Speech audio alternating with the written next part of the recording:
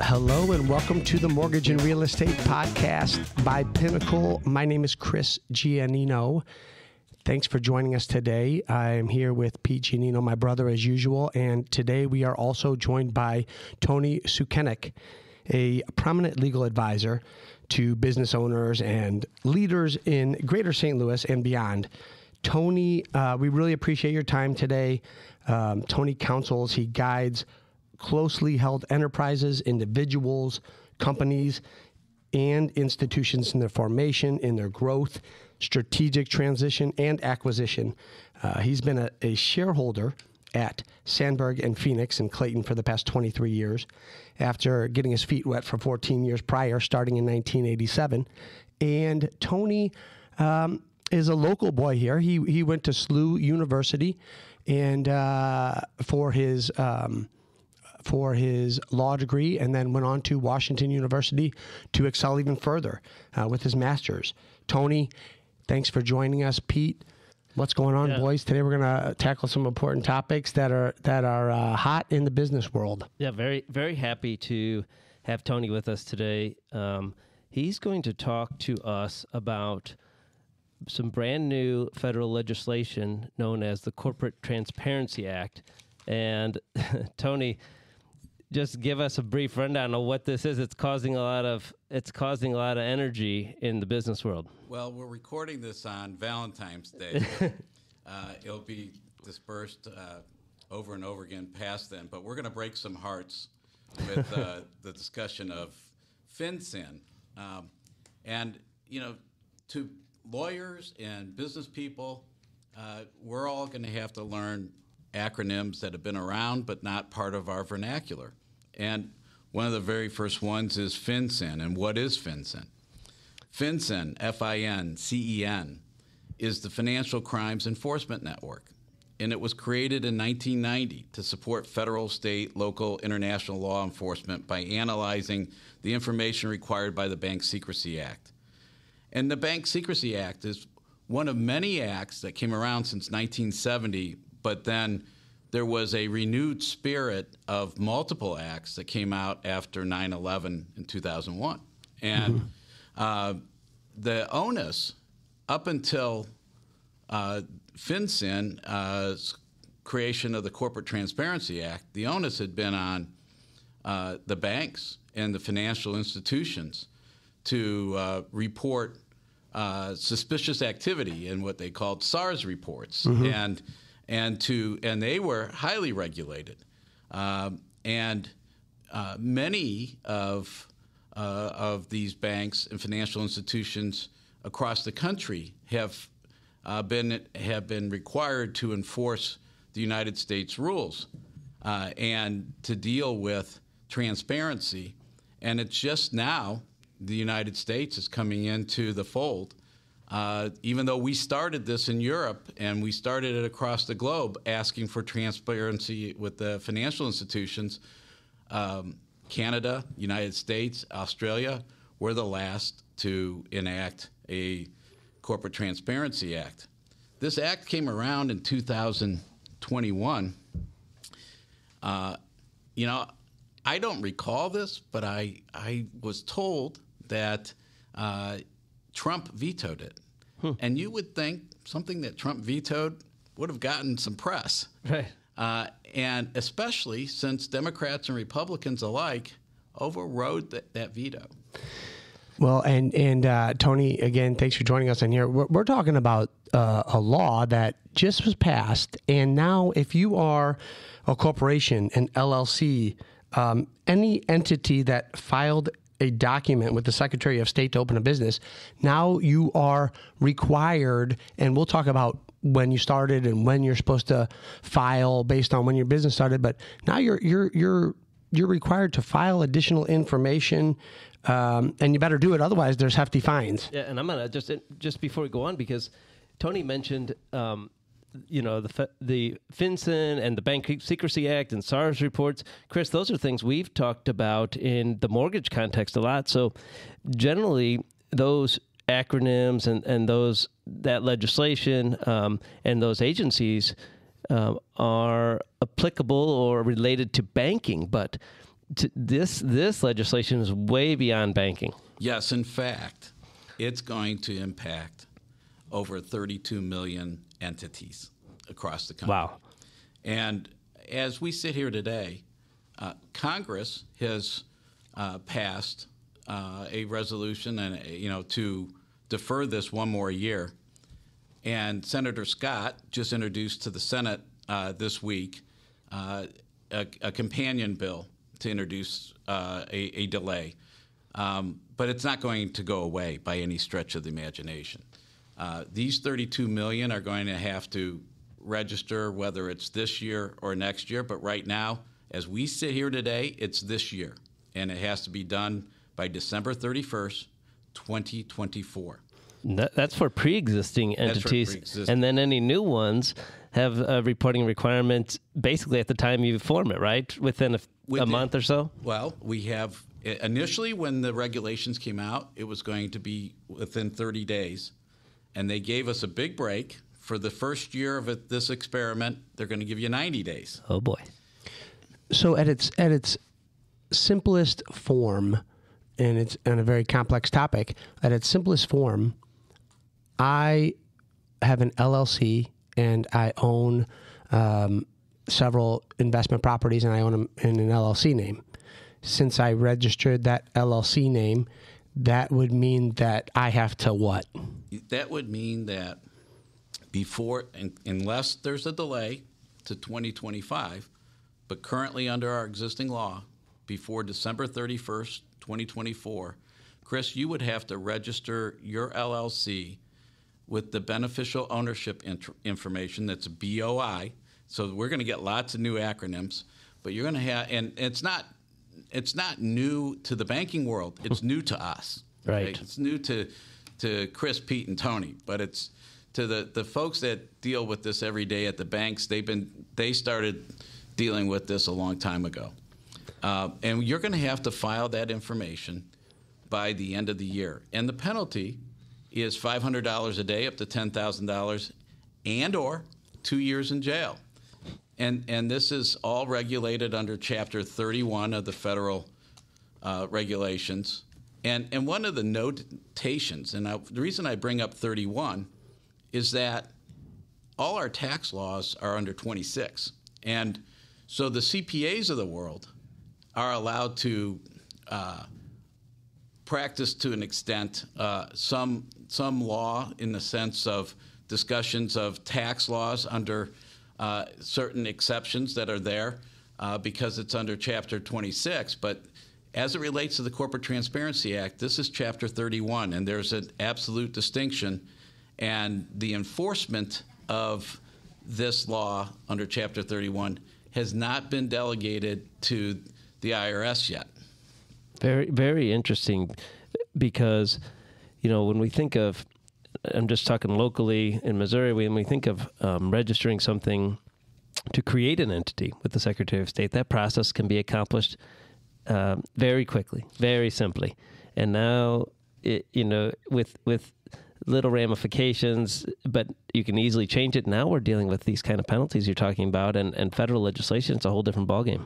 Pete, in the old days, which was last year, ending December 31st, the good 2023, in the old days, client called up and said, I need an LLC. And they said, well, I'll get you the information later. They just gave you the name. And we would file the articles of organization. We'd have the name. And we would know that they wanted it manager managed or member managed. And that's all we had. We put our entity down as the registered agent, and the lawyer often acted as the organizer of the LLC. And prior to that, when corporations were more prevalent, we were the incorporator. That happened every day. And then we later clawed and begged for that information from our clients, as did our legal assistants who said, I got to open this file and please give me the information. The company's up and running. They're not. Yeah. This is out of sight, out of mind. Right. But now today, this year we have 90 days to report this to FinCEN, and the real kicker is starting in 2024. not only do the beneficial owners have to report to FinCEN, and we're going to talk about who a beneficial owner is, so will the applicant. Yeah. And here's the thing, this is such a new law. It's hard to say that anyone will be an expert in it until they make a lot of mistakes. I mean, really. That's right. I mean, and so I've been reading this and have been dealing with it for the last couple of years because I co-chair for an international group of lawyers and CPAs and investment bankers, governance and corporate compliance for this organization worldwide. So this has been on our radar for a couple of years. But it doesn't mean it just means we've read a lot about it. And when we first read about it, we thought, okay, well, maybe the answer to getting around this applicant reporting situation is going to be, we'll just put the client's name as the organizer and then file it. And we thought, well, that shouldn't make us the applicant. Well, the regulations on this and the laws are changing on it almost every week. So on January 12th, FinCEN, in their frequently asked questions and answers, came out and said, oh, no, you could have up to 2 applicants. One applicant's going to be the person that pulls the trigger and sends this to the Secretary of State. And the other applicant is going to be the brainchild behind drafting this document. Not necessarily the person that signed it, but the person that really completed the information to fulfill this articles of organization and get it filed. So we're basically looking now at 2 applicants. And those 2 applicants have to provide the same kind of information as the BOIs, the beneficial owners. So let me just, to dumb it down again here. So basically in the past, which is, last year, if you were to start an LLC or if you were to start a business, you would file that under the business name. And then when you file your taxes and everything's done under your business name, and that's the information that's provided. Now, moving forward, you start an LLC, you start a corporation, anything that you file through the Secretary of State's office, through the Secretary of State's office, then now, in addition to the business information, you have to supply personal information of the individuals that are applying and the individuals that are principals in the company that's being started. Absolutely. And, in the past, the government had a lot of this information through their tax returns, but now they really want to hone in and make sure that it's accurate, and they want to know where you are. And they want to have, they'll want a current address. They're going to want to know, they're going to want a personal ID, and they're going to want a picture of that personal ID that you're going to download. And it's either going to be your driver's license or your passport or some other ID that they sometime in the future will allow.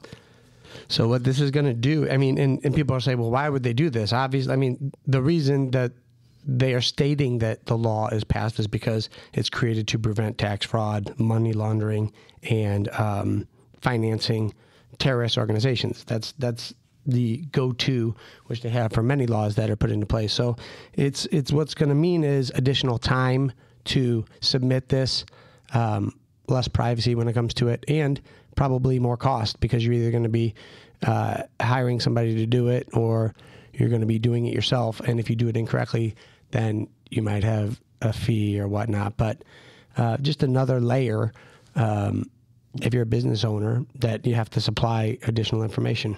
Is it once or is it yearly and then only when things change? Well, it's once until your address changes. You got 30 days to update it. Or until your passport or driver's license expires, you have 30 days to update it. So you have to update your information within 30 days. The information that you deliver, when it expires or it changes, you have an obligation to update it. Yeah, so if you're a business owner out there, chances are you have several places where you have to update your address change, add this to the list. Yeah, and make sure you're getting along with your partner in your business and other shareholders so you don't have to keep changing things. That's right. So you talked about 32 million entities.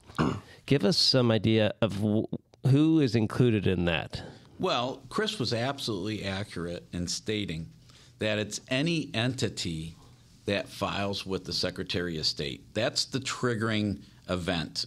If you filed with a Secretary of State, then that's the event. Now, there's some others that are going to be coming around that are not as usual in different states. For example, co-ops might be formed in a different way, and ultimately they may come into the fold. But generally, what the rule is anything that's filed with the Secretary of State. So any kind of entity, and then together with that information, we have to provide all the DBAs. And of course, once you start providing those DBAs, this is a good time to look back and say, did I file fictitious name registration? And then further, of course, in Missouri, there was a time when you filed your fictitious name registration, it was one and done. And now they put a time limit, and the time limit is 5 years. So this is a good opportunity to clean up your governance house. It's a good chance to take a look at your operating agreement. Do you have sometimes people change members and they don't update the operating agreement? This is a good time to do it. It's a good house cleaning. Yeah, it's a good time to update your operating agreement to even add provisions that require all the members to be compliant with the Corporate Transparency Act.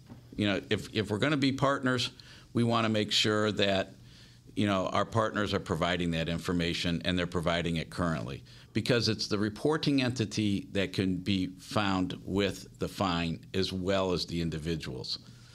Yeah. And so I understand what you're saying there. So that if you have a 3-member LLC, for instance, if not everyone's doing their part in terms of reporting, or if you presented, hey, you got to sign this, you got to present this information, then you don't want the entity to be on the hook.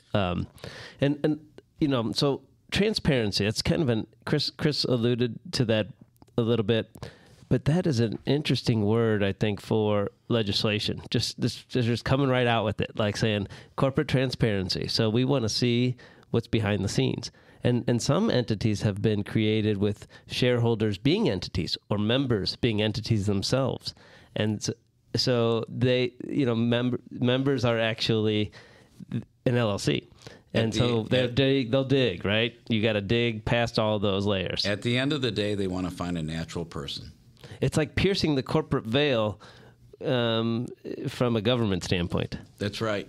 And there's 23 exceptions, and there are 3 that are most prevalent to us that we'll see as common folks. The first exception is if you in 2023 had a business that had $5 million in sales, more than $5 million in sales, and it's in the conjunctive, and had more than 20 employees. That means you have to have 21 employees, okay? So that's what they define as a large entity, and you're going to have that in order to have an exemption. That's annual. So when we were talking about what is our obligations annually, if you are relying on that exemption for 2024, in 2025, you got to look at your sales from the previous year. And ultimately, in the year you sell your business, or there's a wind down, you're not going to have that exemption. I know there's other exemptions, but for that particular exemption, what would you say the reason for that exemption would be? I didn't read the congressional notes on that. I can only speculate that they thought that entities that have $5 million or more in sales already have enough transparency with the government in some kind of form or regulation. Mm-hmm. For example, car dealerships would easily meet that $5 million in sales, and of course they are so they're registered with Missouri Highway Patrol just to give out licenses. They're already heavily regulated. Right. Okay, that makes sense. So exception number 2. So exception, and let me back up on exception 1. My commentary would be, I didn't make this up. It's in all the FinCEN information. They're saying that this is to get the Russian oligarchs and to get money laundering. But the reality of it is that most of those institutions, I could only speculate, are large enough have that exemption and have more than $5 million in business and more than 20 employees. They might be missing the target, so to speak. Yes. So I'm not sure where it came from, but that's it for the conversation on that exemption. Okay. So the second exemption is anything that is a 501c. Now, we don't, unless you're really in the practice of nonprofit law, you don't think about, well, what are the 501c's? But in nonprofit speak, 501c's are 501c1, 2, 3. 3 is the one that you get your tax write-off for. 4 is like, often for lobbying.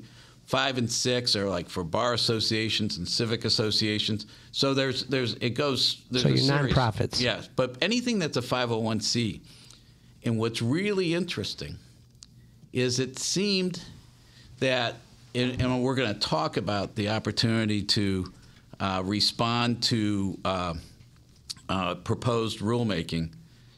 It seemed like some folks weren't paying attention to the proposed rulemaking when this was coming out. And some of those folks would be owners associations, homeowners associations. So homeowners associations before 1973, if they even took the time to register, if first of all, if they took the time to incorporate, then they could make a decision whether or not they wanted to be a 501c4 or 501c7. But most of them probably didn't go so far to get a letter of determination. In 1973, Congress enacted Code Section 528, which is for owners associations, homeowners associations, condos, okay, any that are incorporated. And so that's specific. It's a specific tax code for owners associations under 528. The regulations under the Corporate Transparency Act says 501c. It talks about exempt entities. Even though 528's owners associations are somewhat exempt, it doesn't include them. And we've gone so far as meeting with congressmen. We've met with Congressman Luke DeFelt and asked him, can you get it included? Do you understand that there's a large percentage of this world, this country, that is in homeowners associations, and they have a hard time being compliant just with their annual reports if they're incorporated. And he was very receptive to it. But the feedback we got back from Washington was, if we give owners associations an exemption, other people are going to want an exemption.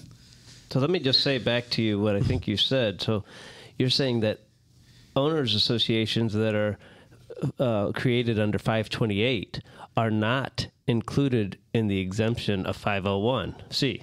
Exactly. And so if you take that a step farther, those generally, the way it's written right now, homeowners associations are subject to the transparency requirements. Absolutely. And those board members will have to register. Wow. And we're going to talk about a little bit. A lot of resignations coming. They would be a BOI. Well, not only that, but these people are usually working out of the, out of just the well-being of the neighborhood. They're not making money on this or anything, but right. Maybe it's a common way to launder money that we're not aware of. Right. Well, I always said the way to tell, the associations, most of them have a hard time just keeping the lights on. 100%. Well, we deal with them all the time. Yeah. To get documentation on time in a timely manner is challenging because you're usually dealing with somebody who has to do it between soccer practice and work. Right. The trustees aren't available generally. So I asked our Office of Legal Ethics Counsel, what's our obligation to inform our clients of this new law? And the response we got back was, if they're an active client, we have an obligation to inform our clients. So for the lawyers out there, we have a lot to do this year and to get this information out. Yeah.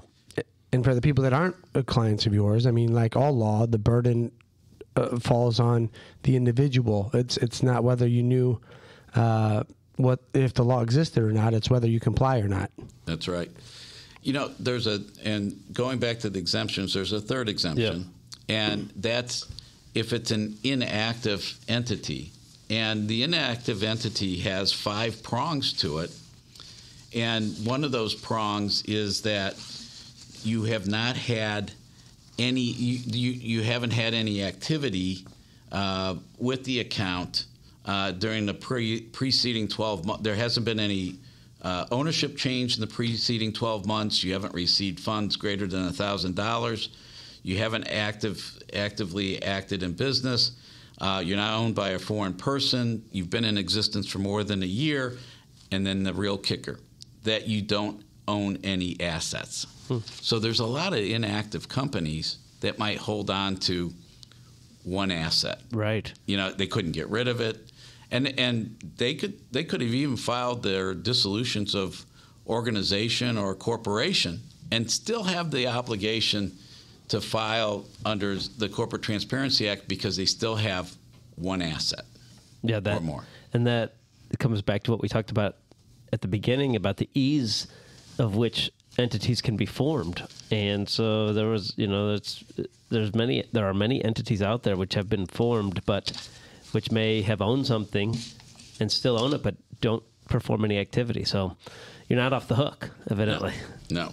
So I know. So we kind of addressed who we're talking about, in terms of the entities. Now let's dive a little bit deeper into. I think the beneficial owner is a good time to address that. So who is reporting? What are we reporting about? We know the entities, but what are the individuals? Well, the people that are reporting are people that own 25% or more in the LLC, and then there's a complex set of rules that include rights of first refusal and puts and calls and options and things of that nature.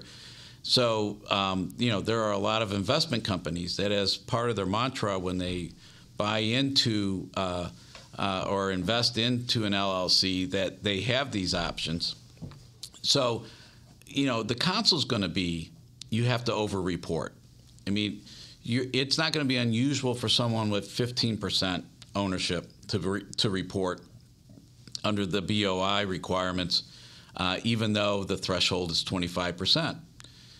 Because there has to be an examination of the operating agreement or the articles of incorporation and the buy-sells and the bylaws that are associated with it if it's a corporation to determine whether or not truly the beneficial ownership is 25% or not. And then the real kicker is going to be, after you're done doing that analysis, and that's where us as lawyers are going to have an opportunity to make a living having this discussion with our clients, as well as the opportunity to amend their operating agreements. But the real kicker is going to be there's a definition of BOI, beneficial ownership interest, that includes control. That goes back to the conversation we just had on owners associations where the board members would have to file. And in the frequently asked questions and answers from FinCEN, they come right out and say, it's the CEO, it's the CFO, and it's the general counsel for sure. But I think it says anyone that has control. So if it's a manager-membered LLC, it's going to be the manager more than likely. If it's, why wouldn't you include the board of directors to the extent that they have control? And there's really there's no safe harbor that's been given yet. So again, you're going to over-report on the ownership side. You're going to over-report on the control side. It seems like, I guess, tax revenue, but the amount of resources that they're going to be put into this to cross-reference everything to see who actually owns the property or the business and what percentage they own, takes a tremendous amount of resources as well to try and scrutinize companies to get additional tax money. I mean, that's probably it's really what it boils down to. I would presume, but it's very interesting. And then we are in an election year. I mean, I don't know. It's probably not the top of priority, but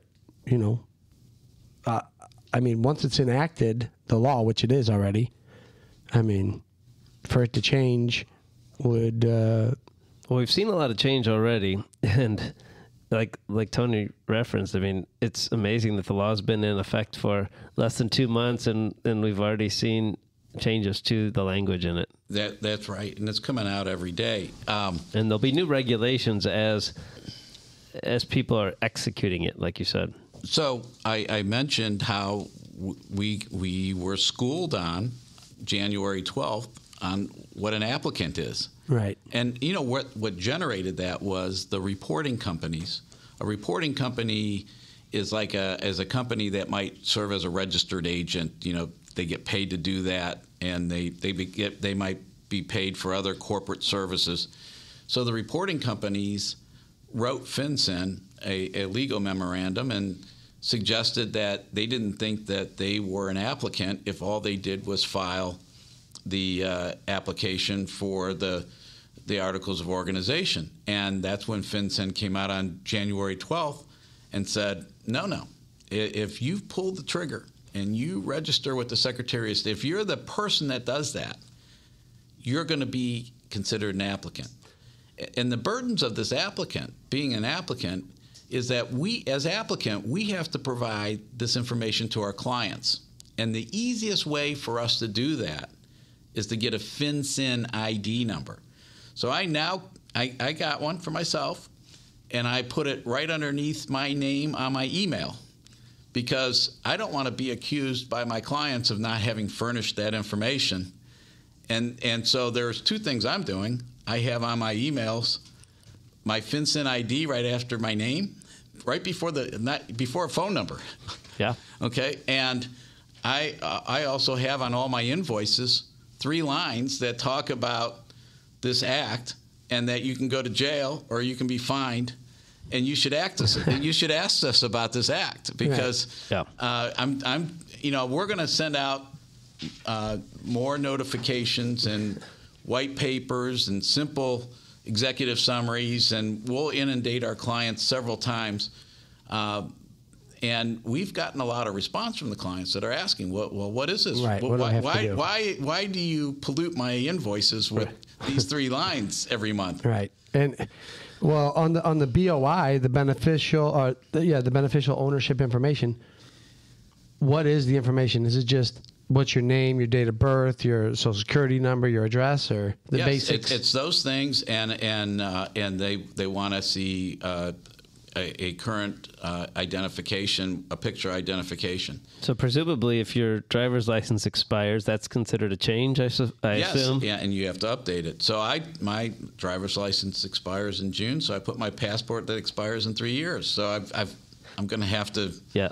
And as an applicant, I have to keep it current. I think about business docketing, calendaring these events, and recognizing different changes. Sometimes people earn. Let me say that better. Sometimes employees earn ownership interests, and it exceeds 25% at some point. And there's another change. You could think of a whole myriad of reasons for a reporting. So to assist us with helping our clients register with FinCEN, and to keep track of expiring dates, and to send emails to invite to their fellow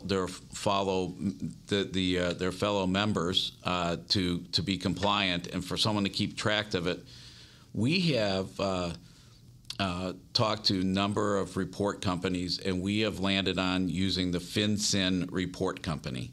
It's an independent company, has nothing to do with FinCEN. They will do the reporting with FinCEN. At the current time, they have a variety of fees, but effectively they'll charge $199 a year to maintain this registration. And we have a platform that we're going to share with them, as a law firm and as lawyers, where we can kind of keep track of our clients' activities. If our clients choose to use the FinCEN report company to register with FinCEN. Their other option is to find another report company or to do it themselves. But to do it themselves, Pete, here in our office, we have someone that helps us keep track of our bar registrations and to make sure that somebody did it, okay? Yeah. Do you think individuals are going to be able to do this, especially if they have multiple companies or multiple members, to keep track of their expiring information? I mean, it's to be on the cheap side of this could cost a lot of money. It's dangerous. And not to get too into the weeds with the legal consequences, but I think about lawyers and the distinction about who is the client then, and that's why I like what you're proposing, because your firm is going to be representing a lot of entities. And so these are some individual reporting requirements. I mean, I guess it's a requirement of the company, but it's about the individuals, and the individuals could face consequences. So, it's good to have a reporting company involved. And for us, a best practice would be to update our engagement letters, send an amendment out and saying, we're not going to be responsible for your registration, but you need to be aware. You need to register. We have vetted a vendor, the FinCEN Report Company, and you can use that vendor, or you can choose another one, or you can do it yourself. And I think that's the best practice in how you deal with that. That's a lot of work, especially if you have a lot of clients. Yeah. So for a yearly cost of that, I mean, basically, yearly they're making sure you're still compliant. If you're not, they would notify you, hey, your passport is outdated, or did you move? Because if you did, I see you moved here, but you didn't update this yet. They'll notify you, and then you'll confirm it, and then that FinCEN company will update it through the system, or they will send you a reminder that you need to get the information. And I think that comes back to Tony's earlier comment about perhaps amending your shareholder agreement or your operating agreement to reflect a commitment on the part of the shareholders and members to comply with the Transparency Act. So, of course, a reporting company is not going to necessarily know if you moved from Baldwin to Manchester or whatever, and they're not going to tell you who the BOI is. Exactly. The lawyers are going to have to do that. And so while there is an opportunity to use the FinCEN reporting company or a similar entity, which sounds like a great suggestion, that's not the end of the analysis, because maybe your operating agreement needs amending, and like Tony said, there's going to be a lot of housekeeping that's going to necessarily result from this obligation. Pete, I bet you've had the same experience where clients have come to you and they give you the operating agreement, and you look at the Secretary of State, and the operating agreement says it's managed by the members, and the Articles of Organization says that it's manager managed, or vice versa. Yep. This is an opportunity to do a double check, to clean those up. And how many clients come to you with an LLC and they don't realize that an LLC can be a disregarded entity, it can be taxed as a partnership, it can be taxed as an S corporation, or it can be taxed as a C corporation. And if they chose anything other than a partnership, oftentimes their operating agreements don't have the language that dovetails with their choice of entity. So the choice of entity goes a step beyond just your choice of an LLC. It's the choice of the taxation of that entity. Yeah, a fresh look is really important, and that's really not the point of this analysis, because this legislation by itself is so important. But frankly, it seems like every time we meet with clients and they get a fresh look at all their business documents and organizational documents, there's going to be of course, there's a cost to that work, but there's going to be an opportunity to improve how you operate, or maybe even save money. So, Pete, I want to bring up a couple other things. You chair the real estate section for the Metropolitan Bar Association for BAMSL, and this is going to go right to the heart of real estate. So, there's something called an ANPRM, Advanced Notice of Proposed Rulemaking. And that was done on February 7th. And the NPRM, the Notice of Proposed Rulemaking, will come out Friday the 16th. And that's going to encumber, essentially, all residential real estate for this Corporate Transparency Act.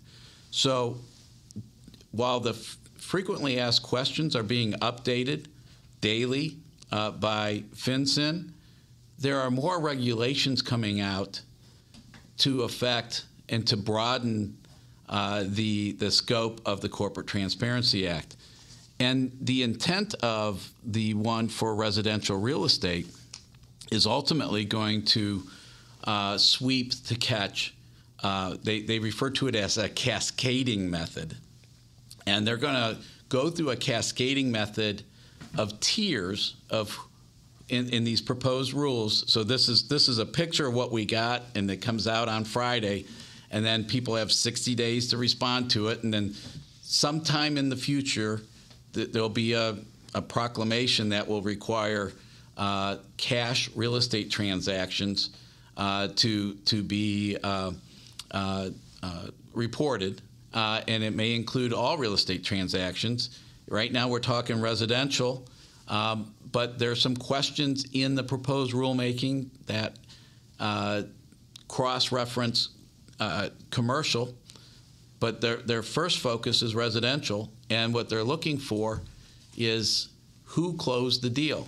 And if there isn't a title company doing it, if it was done in a law office, they're going to want the lawyer. And ultimately, in this cascade, they're going to want whoever prepared the deed.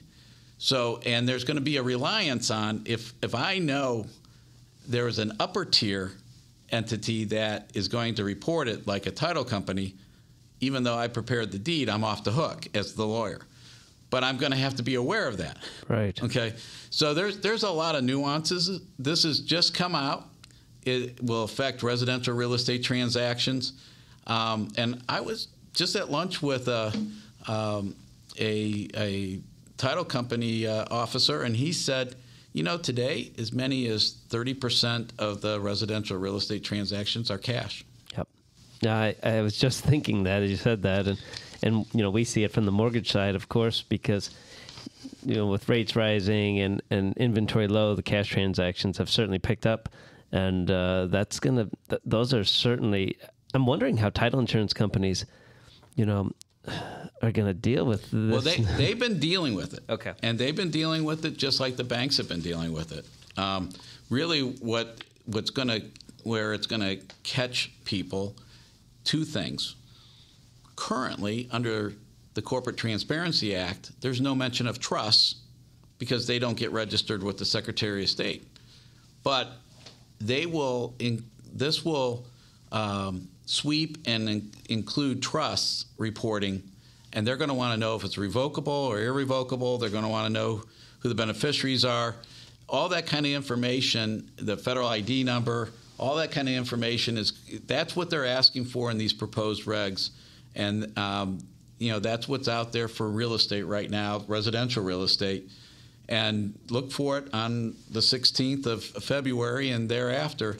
And then look for ultimately some rules on it. So when you, just to give some people an opportunity that have some contributions here, when you say something's coming out on Friday, and then there's, I think you said, a 60-day report, 60-day comment period. Is that for people to businesses and stuff to give their 2 cents about whether the rules should be changed or how the regs should be written? Yes. Okay. Yes.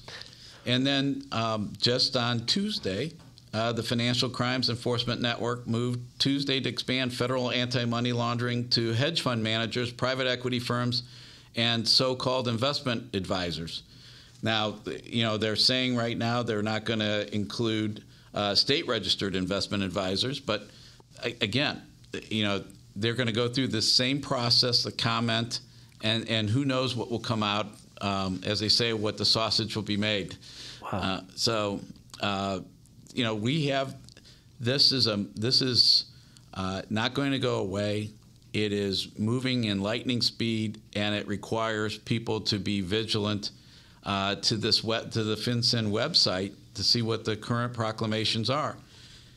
And not only all this we've been talking about is at the federal level, but the state of New York adopted a Corporate Transparency Act, and that information is going to be public. The information that FinCEN's getting, the regs are not out there yet to discuss who's going to get it as far as other governmental entities or the sharing of it with financial institutions. But at a state level, New York's the first to have a Corporate Transparency Act, and that information will be public, and I would expect that states that have government philosophies like New York are going to mirror that act once they see how it's implemented. And then ultimately, you know how that goes. Before it's all over, most of the states will have some kind of form of their own Transparency Act. Wow. You know, there are many important reasons to what we're talking about is a little scary. It sounds like burdensome, but you know, it's not to take away. Of course, there are many important reasons to form entities, whether it's liability protection, tax consequences, some kind of uniformity, et cetera. So those things still need to be considered strongly. And there's always been legislation that has caused chaos and you know, and a lot of uncertainty, and that's probably what we have here for a short time. But just like anything else, people have to be diligent. They can't ignore it. There are consequences. You know, it sounds like you and your firm are, you know, leading the charge to really provide an opportunity for clients to address this. And like you said, there's going to be mistakes along the way, but people really need to be cognizant of this. We won't be experts until we made all the mistakes.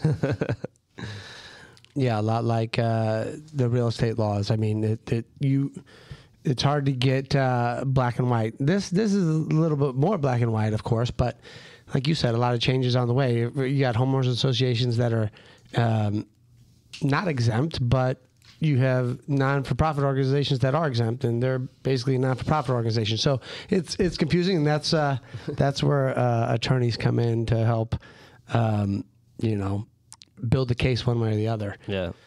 Do you have any other thoughts, either of you guys, that you want to bring to the table or about this, or otherwise people can reach out if they have any questions? Yeah, I'm really grateful to Tony for his time today, and certainly his, you know, the time he's taken up to this point to get to even present what we have, and encourage people to reach out with any questions that they have along the way.